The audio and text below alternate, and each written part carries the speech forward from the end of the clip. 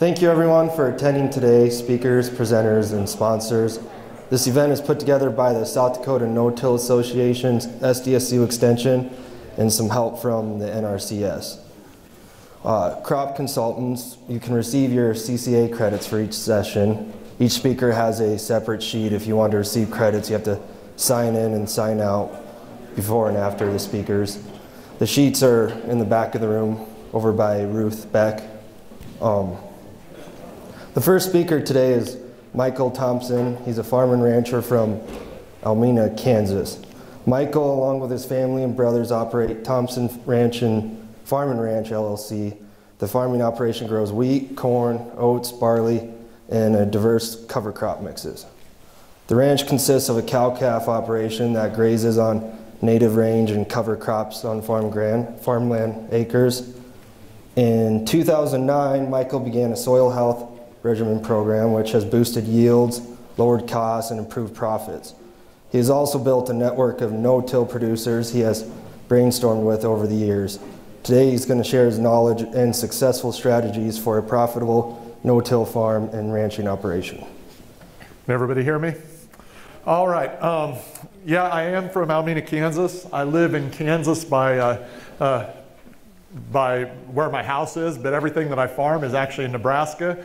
And I'm kind of an oddity in that I'm president of the Colorado No-Till Association. So before we go too far, I'd like to invite you all, since I am president of the Colorado Conservation Tillage Association. This was 32 years ago they named it. It actually is now the High Plains No-Till Conference. February 4th and 5th, we'd love to have you there. If any of these things that we're talking about today with grazing, with cattle on cropland interest you, we have a lot of speakers that are doing this in western Kansas, eastern Colorado, and some dryland climates about like here. So.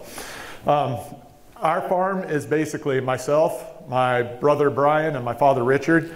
Basically, my father Richard was the only full-time person up until 3 years ago. I quit my elementary teaching job as a kindergarten teacher and came home to farm and help him out. My brother is a full-time accountant, and he helps out all the time when he can. So basically, we're in a 18 to 22 inch rainfall zone, depending on what you look at, whether it's 50 or 100 years.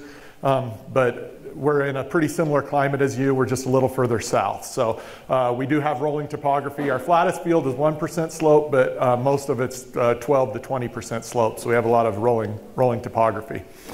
I guess I want to start off by saying I'm not here to step on anybody's toes. I think that's how we grow, is maybe hearing some new ideas. So I'm not trying to insult you if you're still doing some of the practices I'm talking about, but I think that that's how we grow, if we hear how other people have got away from maybe like a summer fallow or going away from, going to different processes. So please keep that in mind today. With that in mind, I think that we've done a really good job as farmers of being very proficient in chemical farming, of treating the soil like a chemistry set, knowing how much nitrogen to put on, how much phosphorus to put on, how much potassium, how many micronutrients the soil needs to grow a crop. But in doing so, we've kind of discounted soil biology and the benefits that soil biology can give to us. So I'm going to talk a little bit more about the ecological functions and about what we're doing on the cropland to actually stimulate the cropland to kind of do a little bit more with a little bit less of the fertility and the inputs. So first off, we've kind of become ecologically blind. Like I said, we've really got good at treating it like a chemistry set, but they always call this country next year country. If we don't hit it this year, there's always next year. Maybe it'll rain next year, or maybe we'll get an extra snow or something to get a little bit better crop.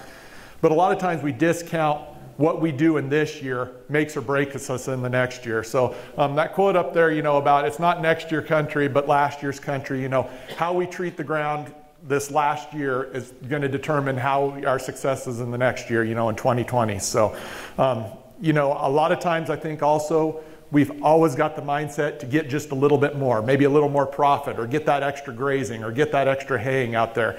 And sometimes we've got to defer that and leave it for the next year to feed that soil life so that we can have a better soil. So I believe in this quote that by Gandhi, it says that there's enough for every man's need, but not every man's greed. Going back to when we first started farming, we were conventional till. We did wheat fallow on a lot of our acres, And I can remember it would set up like a brick. And even when we switched over to no-till, when we were chem fallowed, it'd set up like a brick. We didn't have pore space. Our water would run off. We need to farm more like that sponge. We need to keep a living root in the soil. We need to have that pore space so that water and air and biological life can live. I'm not here to criticize anybody. This is in our area, so I know that there's people that are still doing to this today. How close are we to actual soil? Are we close to dirt on our farms? I want you to think of that introspectively on your own farm. Are there places on side hills where you've still got ditches? Are there places, where you could do better? And so that's kind of how we got started into this. But you can see that, water erosion is still a huge problem in our area. Wind erosion is a problem. This was actually a soybean field that was no-tilled, and it still blows. So if you don't have that cover, the wind can be a pretty big problem. This has been a huge problem since grain prices were high in about 2008, 2009 on. A lot of our rangelands getting converted into cropland. This is about 6 years in. So what have we done to our rangeland? We've taken productive rangeland and turned it into really poor cropland. You can see that there's a lot of places on there that, our water cycle isn't functioning. Our water cycle is causing a lot of erosion, and we're losing a lot of topsoil there. So I'm taking some productive ground and turning it into unproductive farm ground. It's great to be ecologically aware, but that doesn't pay our bills, does it? We also have to see where the profit is. So protecting that soil resource, I can tell you there are some profits and some helpful things, that are profit-wise that will help you. And first off, it's estimated that about half of the fertilizer we currently apply to farmland is actually applied just to make up for all of what we lose to erosion, whether it be wind or water erosion, So that's a pretty huge amount. And we really don't think about how much erosion actually happens when we see ditching across a field. But if you think a thickness of a dime, that's 5 tons of topsoil lost. So, it doesn't take much to blow or much to wash away before you have quite a bit of nutrients and quite a bit of topsoil leaving your field. As we go through this talk and as we go through when you go home, I hope you think about it. Are you a banker or are you a miner of soil carbon? Soil carbon, basically, most of our farmland and even most of our rangeland has probably been mined since we first came out here and converted it to either grazing or farmland. We took a really carbon-rich soil and, we took grains off it. We took hay off it. We took many pounds of beef off it. We overgrazed it. Person that's more like the banker would probably be somebody that's returning their manure to their soil, trying to use some cover crops, keep something growing as much of the year as possible. They're probably also trying to plant some diversity in their rotation somehow to get that soil carbon. You never really think how much soil is capable of, because what we currently call soil is much more like dirt than it is soil. And I never even knew this. I'm kind of a soil, I guess you'd call it junkie or obsessed with understanding how soil works. So actually I was watching it was a documentary on the 1930s, what led up to the Dust Bowl and how we got there. You might think that this is basically Ohio, Indiana, Illinois, somewhere that had really rich topsoil. This is actually Springfield, Colorado, which is down by Liberal, Kansas, and southeast Colorado, where if you go through today, it's full of yucca and basically looks like a desert. But when they first broke that, look at how much carbon. They didn't use fertilizers in 1900. This was just freshly broke ground, and that carbon grew that crop. Even this guy's short. Those oats, the heads are over a foot tall, so that there was an abundance, and they talked about the abundance that they first had when they came west. And as they tilled, they burned a lot of that soil carbon out. So growing up, I was no different than maybe a lot of you. I'd like to say I come from 40 or 50 year no-till operation, which is not so. Basically, we're right at 20 years. When I came back to farm with my dad, we basically converted from conventional till. My early recollections were on a 4386 International tractor, and my job was to follow the combine and disc as fast as I possibly could because our ground set up like a brick. The other thing I remember is when I was doing fallow, there were ditches all over on our side hills, and my job was to go out and work the ditches in so then I could work across it so that we could go ahead and plant that ground without the ditches. We never thought about why the ground was hard or why there were ditches there. It was just the things that we did. We just didn't think about soil that way. Same way on our grazing operation. We'd feed all winter long in a dry lot setting. We'd kick the cows out probably the 1st of April, and we'd leave them till probably end of October, 1st of November, and bring them back to dry lot them. Our pastures were always out of grass by about August 1st. They'd be tearing down fences, getting into crops, and I absolutely detested cattle. So if you think that I loved cattle and that I got into cattle, you're wrong, because I remember at about 16, 17 years of age, I was like, when I become a farmer, I'm going to get rid of every last cow in the place, and we're going to farm everything. Luckily, through some college roommates and through my dad talking me out of it, we still have cattle in the place today, and I have found that they've been very beneficial, which we'll talk about in a minute. The thing that killed me, though, was by age of 18, I was set down for my mom and dad. Well, technically my mom, because my dad didn't really want to tell me this, but break the news to me. But they said, Dad's going to be the last farmer in our, family. That the farm's not big enough. It's not making it financially. Go to town, get a good job, with benefits, and stay away from the farm. So I was pretty hard-headed, though. So I went and got my elementary education degree, and I returned home. I started teaching kindergarten and, farming nights, weekends, and I was able to rent and buy some ground that way. So I didn't give up on it, but I knew that conventional tillage way was not going to be the way. So basically, I started looking in how was the soil formed. Our prairie soils were formed under, animals, livestock out on them. They had a living cover or a cover on them year round, and they had a living root as much of the year as possible. So we needed to have more of that on our cropland to start restoring those water cycles and the nutrient cycling. Some might think that I'm open to change because I'm young. Actually, it was the other way around. I kind of like that if it isn't broke, don't fix it, but I knew that wasn't going to work for me because I had to fix our soils if I was to have a chance, at farming. So back when we were under conventional till, we never thought of soil as anything more than just something we planted into. It was either dry or it was wet or, it was eroded, whatever. We didn't think about it. We just put the fertilizer down, the plant grew. Well, now we look at soil as being the priority and the most important thing on our farm, because whether it's on the rangeland side of things or whether it's on the cropland side of things, that's where all your profit is derived from. There's no tractor, no planter, no combine that's going to make your soil better. You're going to have to put the investment into it and see how you can make that soil better. I like to view the soil like I'd view my son or my children. I wouldn't leave them out in the sun, on a hot day because they get a sunburn, right? Well, think about if you go out and you hay or you go out and you work your ground and leave it bare to the sun. It's going to, get a sunburn. It's going to hurt that soil life. Same thing, with the tillage. You wouldn't stick a sharp implement in your kid. They'd probably bleed to death, right? Well, the soil doesn't like all that tillage and that disruption either. So, some of those things are things to think about. Here's been the hardest thing for me personally to shake. I think most of us in this room have always grown up. We only get so much rainfall, so much snowfall. There's only so much moisture, right? So we come from that, let's bank it. That's that whole back mindset with summer fallow. We've got to bank that soil moisture. And I'm not going to say it doesn't take moisture to grow covers and also grow crops, but without that good cover over the soil, you can't really regulate your moisture at all. There's a lot more days with our winds and our sunny days to lose moisture than there is to gain moisture. We have a lot more windy, sunny days than we do rainy days. Also, when it gets dry, what happens to our soils that don't have resiliency? The crops start hurting and they look like they're starting to burn up. So we pray for moisture, right?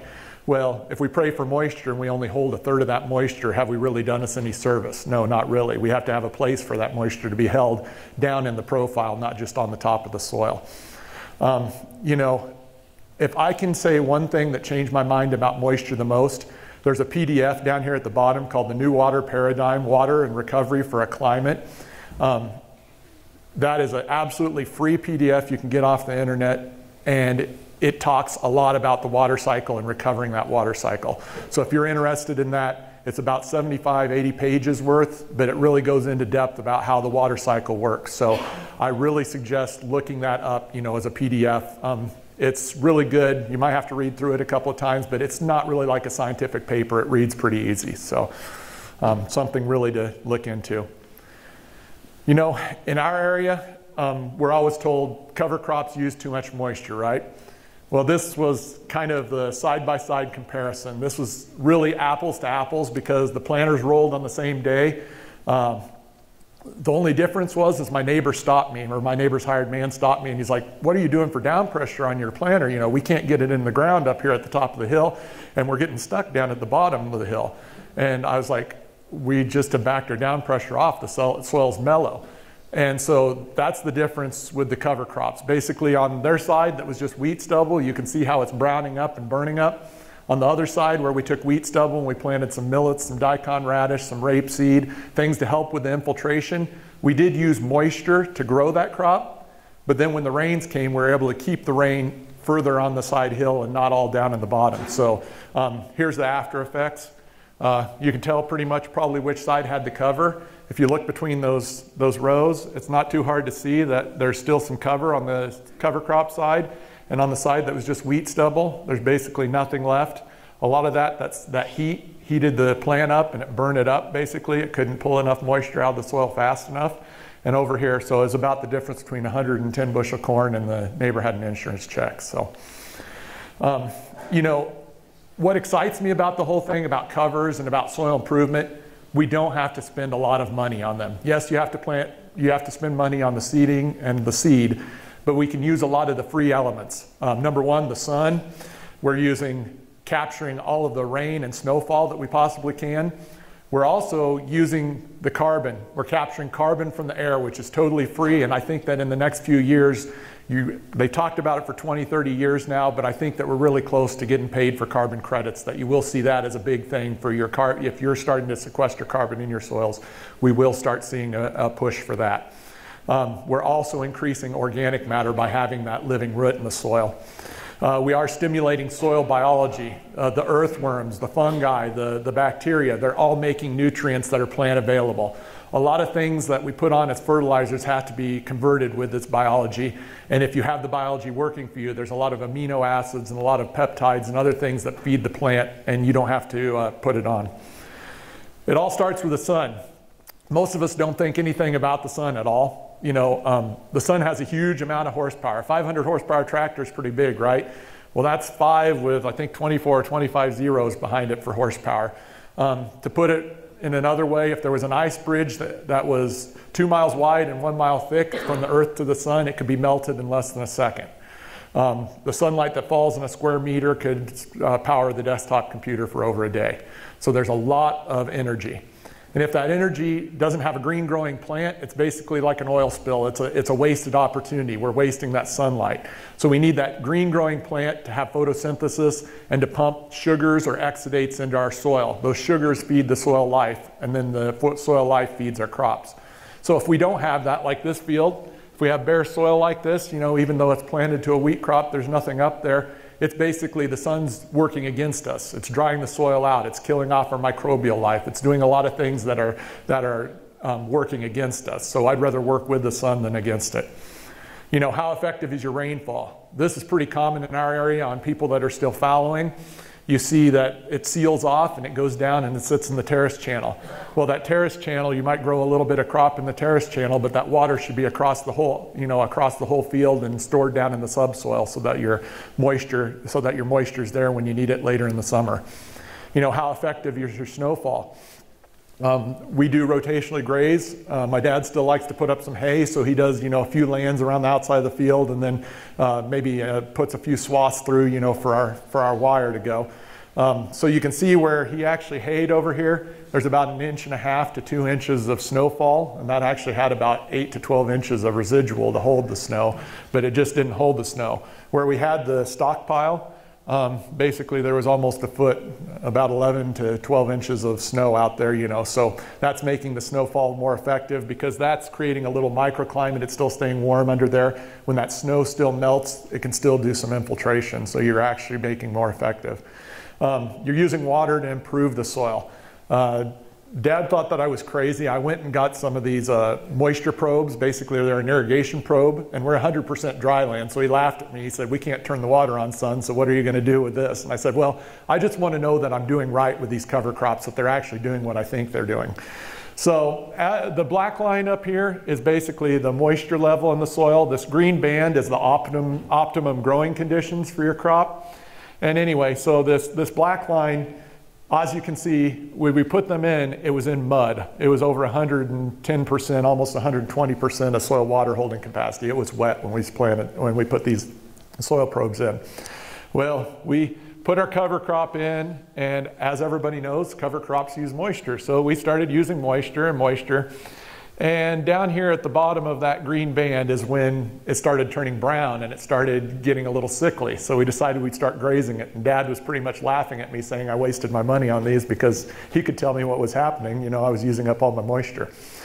Well, I was feeling pretty low. By the time this band got clear down there, it was pretty much getting to be pretty brown. I mean, the tops were that blue-white stage, it was burning up. So one night in the evening, we got 2 inches of moisture in 45 minutes. So it was a horrible rain. It just rained buckets. And I was sick to death because the cows were out there. I thought, oh, they tracked my field up. Probably the terrace channels are completely full. Maybe even washed some terraces out as fast as it came.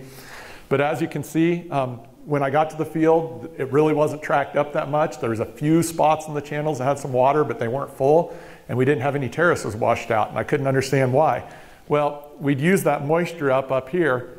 But then when we got that rain, look, we recharged everything. So it helped the infiltration enough that we did use moisture, but then we regained that moisture because it had a place to go. If we would have followed that in that same time period, it probably would have had 80 to 90% moisture in that subsoil. And then when we got that rain, we would have had like 160 or 180%. I guarantee you we would have had lots of ditching. We would have had terraces washed out. So we are using moisture, but we're creating an environment where we're increasing the infiltration and getting more water into our soils. We do this by retaining residue. I know this looks crazy to a lot of people probably because you're like, oh my gosh, grazing days. You know, most guys want to take it down to where they see some bare dirt. That's not me. I need that residue on top because that's what's going to keep my evaporation at bay. So I am giving up grazing days up front, but it comes back to me the next year in little to no chemical use. And then I also have a lot better crops that make it through the dry times because it's got that covering between the rows. What does grazing look like? This is 12 hours of grazing.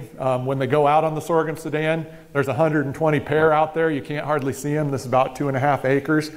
And by the time they come back, you can see them. And for me, that's time to move. Most people would have probably gone another day out there till they take it down even more. But for me, I want that standing. I want some standing residue left. They've stripped all the leaves and all the good stuff off, and it's time for them to move. So that's what 12 hours of grazing looks like. Why is that residue key? Because that residue regulates your soil temperature. You can't make it rain more, but you can keep that evaporation at bay. So 130 degrees, that's basically like a lot of bare fallow or work ground or chem fallow. It could get up to 130 degrees in the summer. Maybe not quite that much up here, but it could in our area. If you can keep it covered, you can keep it down towards that 70 degrees, and at 70 degrees, 100% of that moisture is used for plant growth. So the cooler you can keep that soil, you can't make it rain more, but your water can go further.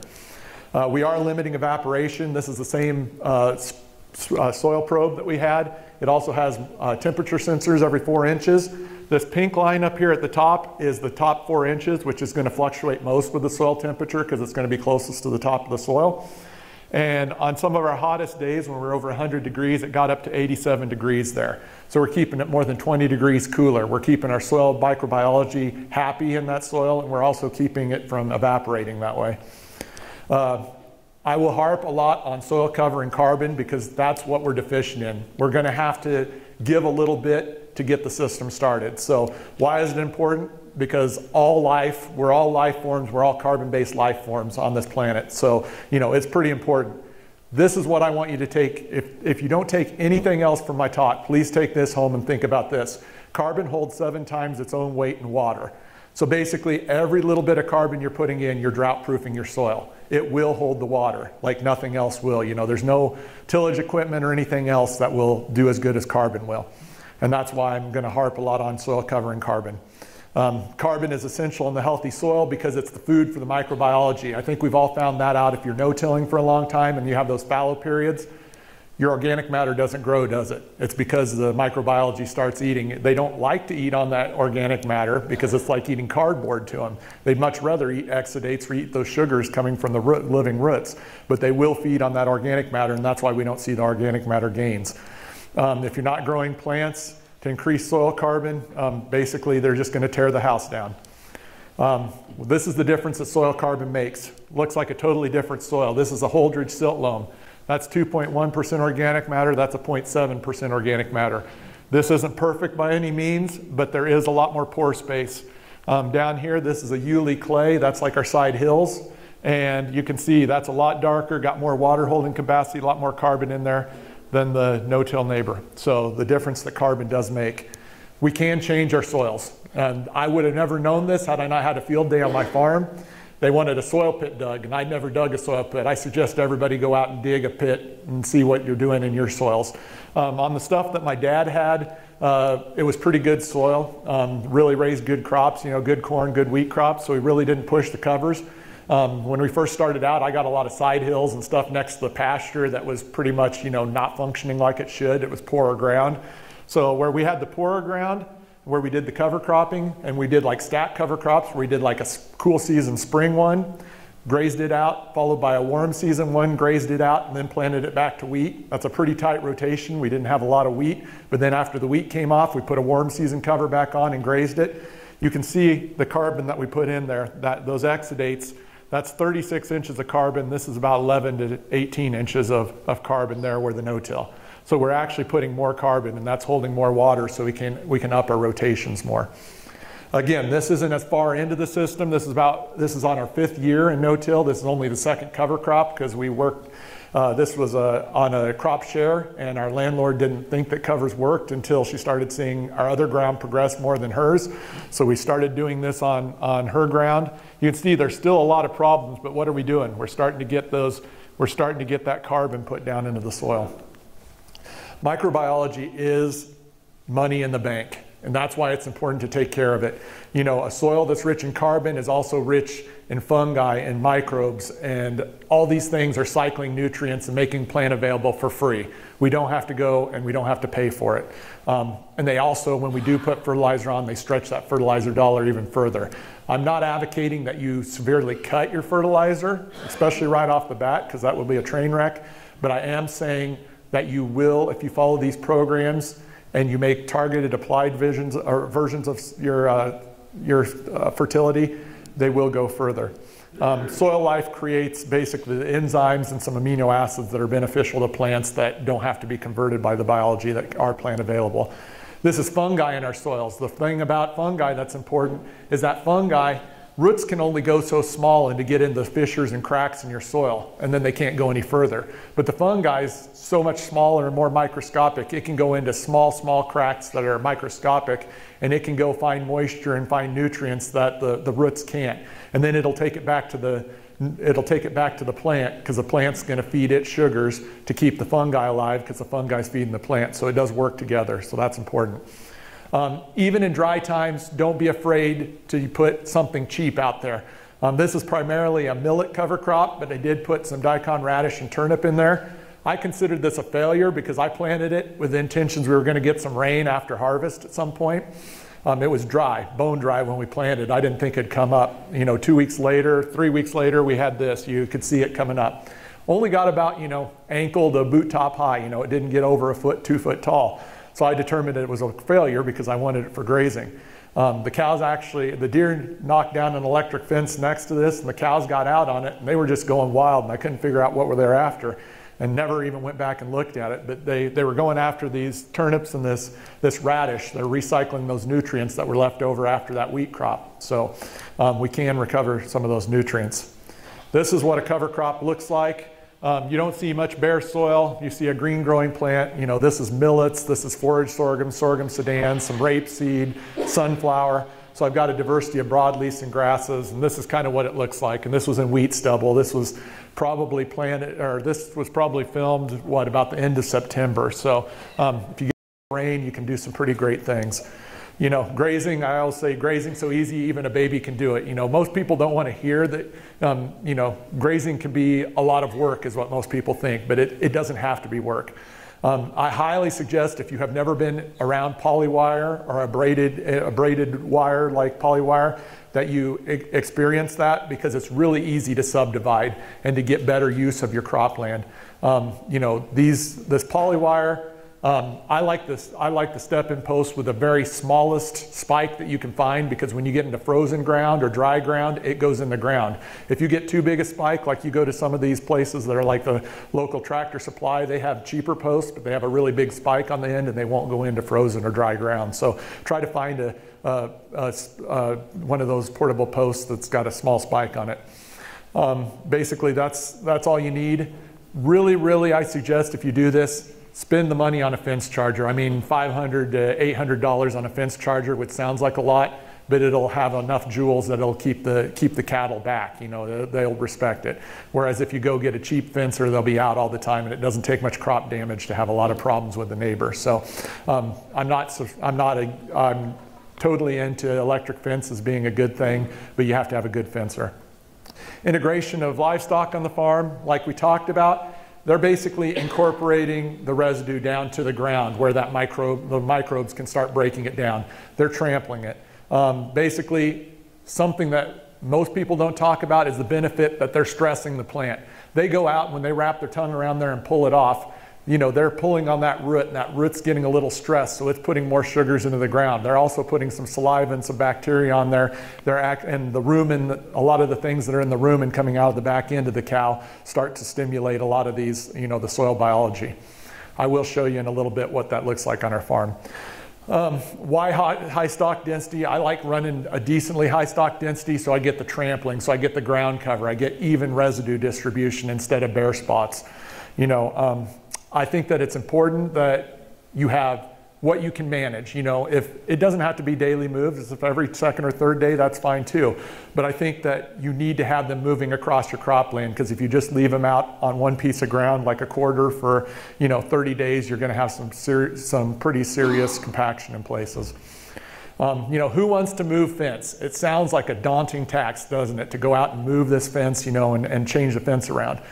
Well, for me on foot, I timed it one day, and to cross fence a quarter, it took, what, about 35 minutes for me on foot, holding the post and stringing the wire out. If you have a four-wheeler or, you know, a side-by-side or something, it's way faster than that.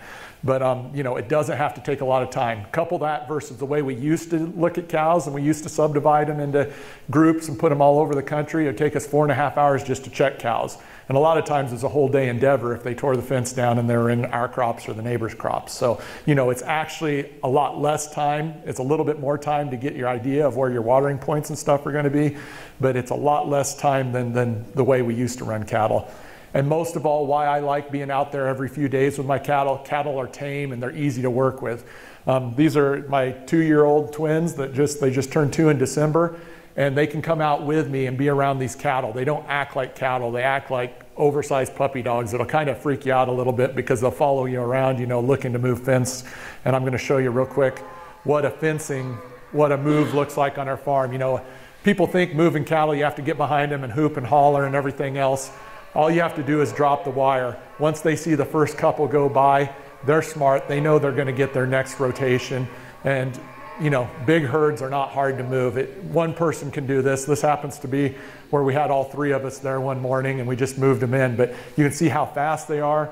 The cattle are in really good shape. They might be a little bit bigger than, you know, we're trying to shrink our cattle down, but they are really full. They've got a good coat on them. That's something that you can't, you know, I was talking with some other people, you know, the sale barn, when they go through the sale barn, they've got a lot better coat. They're a lot fuller, and that's something that you can add revenue to. If you're doing this, watch forage levels. If anything, move with forage on top. Don't be like when we first started this. Dad and I decided that we'd leave them one more day. I thought we should move them. Dad thought we shouldn't, so we did it Dad's way on this first piece.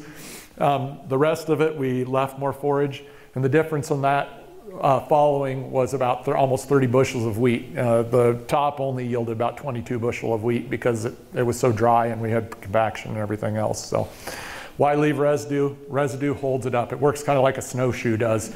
You know, you don't break through the snow. When you got residue cover over the top, those cattle don't really break through down into the soil and pug it up very much. They just kind of lightly incorporate that on the top.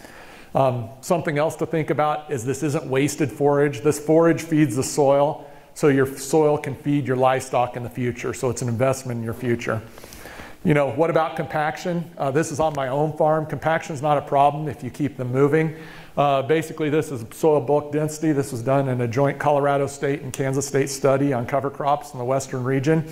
And you can see it's statistically insignificant, the differences between fallow, grazed, and ungrazed. So basically, it's the same, you know, as long as you keep them moving. This is a penetrometer. This shows this was grazed right before we planted corn. So we'll see how much compaction we actually put in the ground. If it stays in that green zone, basically, you're able to have your roots move through. So I can do it with one hand, so I really didn't have a lot of resistance, so that's working pretty good. So anyway, so that's something to think about. I prefer strip grazing. Everybody has a different way to set up fence. The longer or narrower the paddocks, you're going to get a lot more of that back and forth movement, which you might think would be compaction, but it does a lot more with laying that mat down.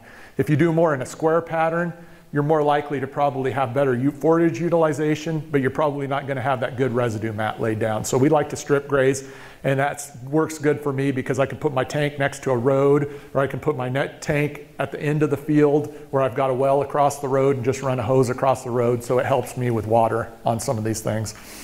This is the nutrient spread with strip grazing. We'll talk about cycling nutrients, the free fertility that we're getting.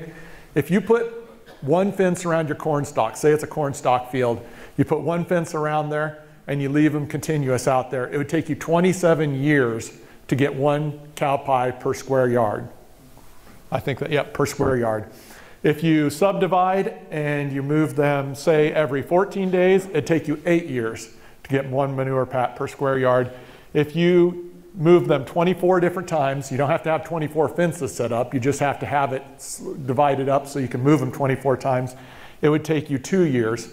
And you can tell down here where we did it daily, you can see the manure pats that are going to feed that grass. So it does cycle nutrients, it's your free fertility. You know, remember to leave that soil armor. So many times guys are probably thinking that they could probably get a few more grazing days out of it, or they can get, you know, the extra 10 or 15 head on that ground, you know, and take it a little bit further down. But you really need to leave that soil armor so that you let those earthworms have a good environment, let that biology. Eat the best, leave the rest. Don't be afraid to stomp the bottom of the stalk. You can see that there is a pretty significant amount, you know, that we did waste on this, but the next year, you know, you can raise some really good crops when you put them into this. So, you know, you're just using you're capturing some value with the cattle out there, but you're also capturing the value of the next year with that increased soil function. Again, I've told you several times, but remember to leave cover. You know, that cover is essential to make the whole thing work. Why I like grazing, a lot of people say, oh, I've got a cover crop, I'm going to hay it. Well, just know if you hay it, you're going to take off a lot of the good that you did with that cover crop. So let's say you run 500 pounds of beef per acre, that's 18 pounds of nitrogen, 9 pounds of phosphorus, and 1.0 pounds of potassium you're removing. So 4 tons per acre, I figure, is probably a dry land yield, might be a little bit low, but 200 pounds of N, 40 pounds of phosphorus, and 160 pounds of potassium.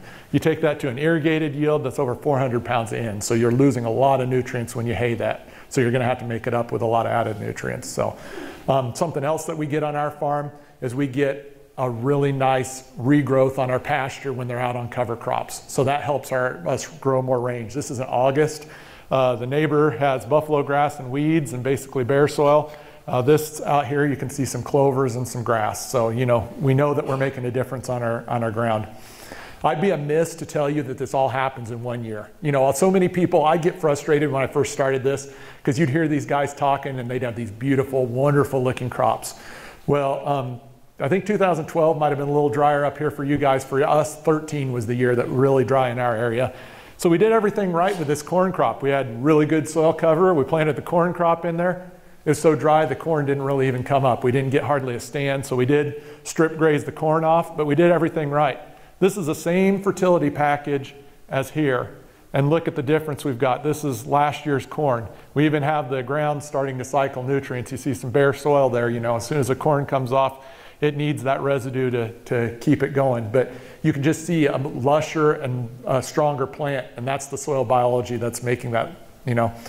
And I like to have fun. I planted a little bit of open pollinated corn. It was a Jimmy Red corn, so just for fun, you know, just to see what it'd do.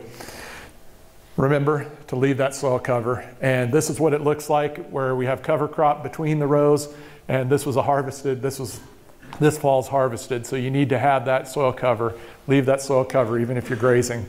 And this is the difference soil cover makes. You see the cover crop on one side, this guy hayed all of his corn stalks off, so he's got no residue, and look what's happening to his soil. So it makes a big difference. We chose the way, to change the way we farmed, the way we viewed soil. We disked, we plowed, we ripped, we did everything, so, I think that it's important that we think about the soil and put a priority on soil. This is the difference that the high input no-till, this is a guy that uses a lot of chemical and fertilizer in there. Basically, it is gonna work. So all these little dots, that's bacteria. Do you see a lot of other life in there? It's pretty much all bacteria, right? Soil bacteria is what's pretty prevalent in a lot of soils. So I'm going to show you on our side, this was the grazing. The little worm-like things, a nematode, that little fast things, a protozoa, there's bacteria. You've got a lot more cycling of nutrients when you've got all those little guys working for you. They're dying, they're killing each other, they're giving off nutrients, and it's all plant available. So that's the difference we're getting. And for me, this is what's important. I'm leaving a legacy of good soil management. I hope to heck that I don't have to tell my 3 kids someday that, you can't come back to the farm. I'd like to think that we'd find a revenue stream or a way to bring them back, and that our soils will be in a good enough shape, that we can do that. So, like I said, I taught kindergarten. In the spring, when the kids would get restless and antsy, we'd go out and we'd have a soils unit. And as part of our soils unit and conservation theme, we'd read the Lorax. And in the Lorax, it says, unless someone like you cares a whole awful lot, nothing's going to get better. It's not. It starts with, your neighbors, just trying something and making it work, being committed to it. If you are into this, I'd suggest reading. There's a lot of good books out there. Then that's how I got my start. I didn't have the neighbors that were good at doing this. I just had to read and figure this out the hard way. But grass-fed cattle, it's not really about grass feeding as much as it talks a lot about mobile structures like watering, fencing, that kind of stuff. It actually gave me my start into this whole grazing thing. Holistic management kind of tells you some of the things about, range and stuff. Nature and properties of soils, that's my Bible. That tells you so much about soils. It is a college textbook, but it doesn't really read like a textbook. A lot of good info about water cycling, nutrient cycling, things like that. Stubble over soil, that's about a South American farmer who took some really poorly degraded ground and brought it into high productivity. Good no-till book. Cows Save the Planet and Water in Plain Sight. Those are both books that kind of talk about the water cycle and how cattle can actually help restore our soils. Building Soils for Better Crops. That's a free PDF file that you can get from Sarah. Teaming with Microbes, Teaming with Fungi, and Teaming with Nutrients by Jeff Lowenfels. Those are really good books that talk about a lot of the biology happening in our soils, and how the nutrients get into our plants. So if you're interested in that. And I think the most important thing for me that helped me grow as a person was Farming the Dust Bowl. That book is a first-hand account from a Southwest farmer that he was doing everything right for his day, conservation-wise, trying to grow crops, but he kept having crop failure after crop failure. So it kind of tells you the what if we don't take care of our soil. I know that what I've said might be a lot to, chew, or a lot to think about. But I heard the same thing, years ago from other speakers, and I thought, what do I have to lose, And it's really been kind to me, and so that's why I'm here today to kind of pay it forward and to help other people. Hopefully you have success on your own farms and ranches like I have. But a lot of it's the mindset. Whether you think you can or think that you can't, you're right. And Henry Ford said that, and 90% of it's mindset. If you want to make it work, you're going to find a way to make it work. So if I can help any of you in any way, here's my contact information. If you're on Facebook, Kansas Nebraska Soil Stewardship Group was me and a few neighbors that did it, because we're in Kansas, Nebraska, and it's all across the region now. So if you'd like to be on that, or on Twitter, there's a lot of good people doing stuff on there. So please reach out, and if I can answer any questions, great. I thank you for your time. Thank you.